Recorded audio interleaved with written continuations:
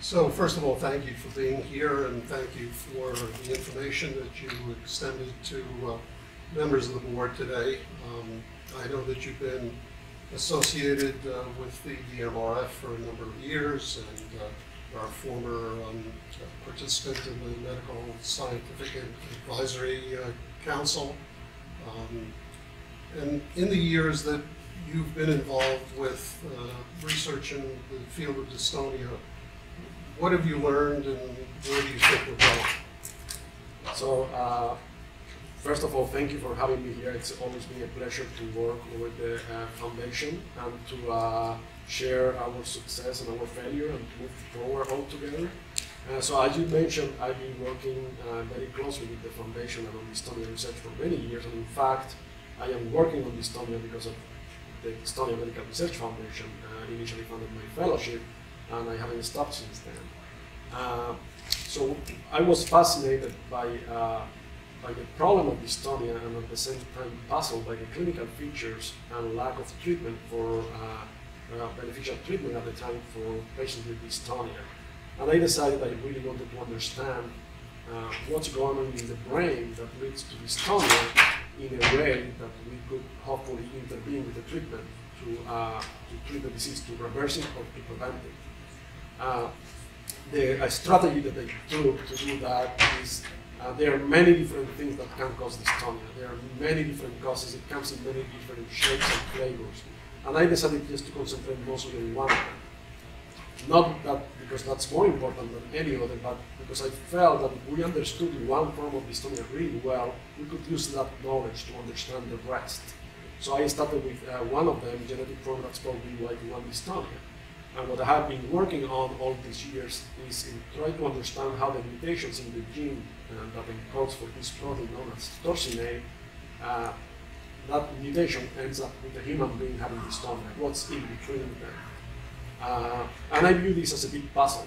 Mm-hmm. And at the beginning, in the first few years, we were trying to find pieces of the puzzle, which is basically understanding where torsin is in a cell, in what neurons is important, when in development, in children or in adults, is dystonia expressed in the brain, how does torsion affect the function of a neuron. And we have collected a good number of pieces of that puzzle now, not obviously me, but many other researchers. What we're trying to do now is, while we still want to collect more pieces, we're starting to put them together. And we have started doing that in the last few years.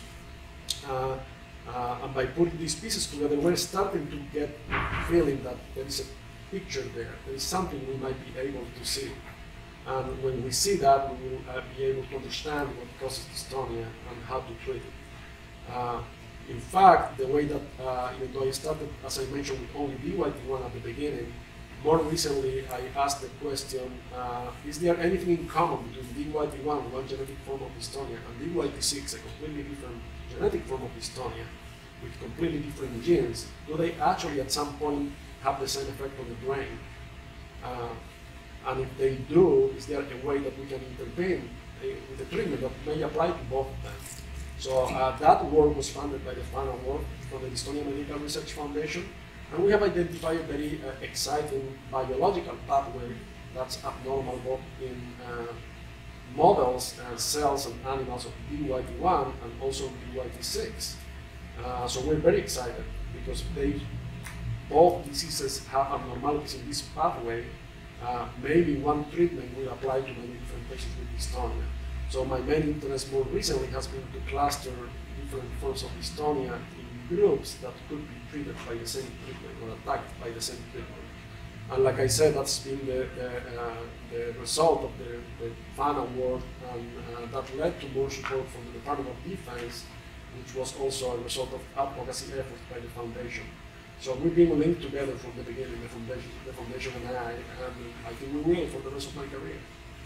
Well, thank you for all of your efforts, and I think one other thing that the dystonia community needs to know is that you and others in the field go well beyond the work that you do in your labs and all the efforts that you put in. For example, I know that you were a team member of the DMRF Marathon team in New York City. I I think that shows a tremendous amount of respect, not only to the work that you do, but to your feelings for the community. Can you tell us a little bit about that? Yeah. So again, it is, we have the same goal. There are many different ways to get to that goal. And just because I am a neurologist and I do neuroscience in the lab, that doesn't mean that's the only thing, the only way I can promote, move the field forward to try to get to the goal that we all have in common, which is cure dystonia and eliminate the Dystonia Medical Research Foundation. That's what we all want, right? So it's very interesting when I agreed to run the New York Marathon, how the foundation was very grateful to me, thanked me multiple times for running to raise funds, when I was actually thanking the DMRF for giving me the opportunity to run the New York Marathon to actually raise funds for you. So I think we're like a big family, we're like a big team, we all have the same goal, and anything that we can do to get there faster, I think we can all do. There are things we can do, things that we can't, but whatever I can do to help basically people with dystonia have a better quality of life, I will do, because that's a goal that I set at the end of my training. And I'm stubborn in Spanish, and when I set to do something, I will never quit. I will keep working on it until I get there.